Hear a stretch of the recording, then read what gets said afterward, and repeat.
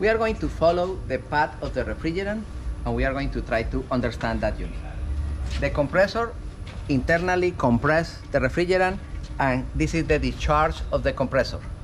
The refrigerant will be vapor, no? Vapor at around 220 to 30 psi and 110 degrees Fahrenheit. The pressure in the output of this depends of the compressor and depend of the refrigerant. There are refrigerant that when the refrigerant is compressed, will be compressed at higher pressure than other ones. But in general, it's around 220. That's okay?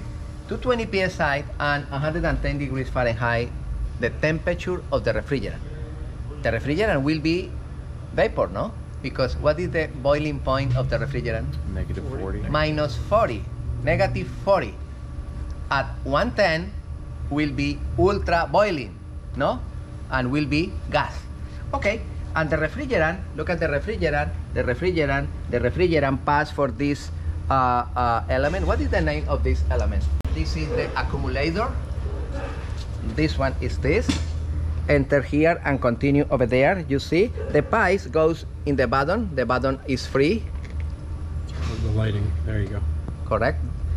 And the refrigerant continue. In the bottom, those elements have a hygroscopic substance.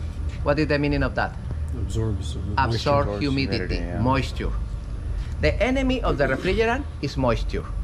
The enemy of the refrigerant is humidity.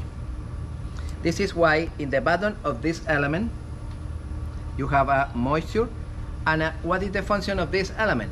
Also vibration. Absorb vibration, absorb humidity. All right. And the refrigerant at high pressure and high temperature continue over there and continue over there, continue over there, continue over there, and here is another dryer, another filter, but the diameter of the pipe is reduced dramatically between this point and this point. What happened with the refrigerant? The refrigerant in this moment continue with high pressure and high temperature, but right now is liquid. Okay? Around 220 psi and around 110 degrees Fahrenheit.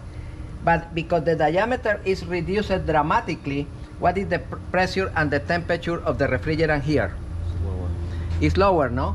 We say that around 40 degrees Fahrenheit and 70 psi here. And the capillary pipe continue and enter in the bottom of this radiator. What about the temperature of those pipes? Because it's 40 degrees Fahrenheit. It's cold, practically frozen, and arrive over there in the bottom of this coil. But the air, the ambient air, is passing through this, increasing the temperature of those elements. What happened with the refrigerant? Start, because it's liquid at the beginning, yes, but start to evaporate, and here in the output of this is fully evaporated, and return here, blue color into the compressor, completely evaporated. Of course, pass through other, what is accumulator? Absorb humidity and enter here. Where's the low pressure? Oh, Okay. low pressure valves on the other side. Look at this. I have in the high pressure side one high pressure switch. In the low pressure side, I have another low pressure switch. I have two high pressure and low pressure switches. Oh, my air condition unit is running, stops suddenly, and the alarm said high pressure. Okay, give me possibilities. Look, you have here the high pressure switch, and you have here another low pressure switch. Pay attention. Both of them are kill switches. You remember the kill switches in the engine? Mm-hmm. The high pressure and low pressure are kill switches, and they interrupt the current to stop what? The compressor? This stops the compressor, yeah. The motor of the compressor. If the compressor stops, the system stops. The current, the main current entering here in the compressor pass through those cables, normally closed, and if those switches open, what happened? That current is interrupted and the compressor stops.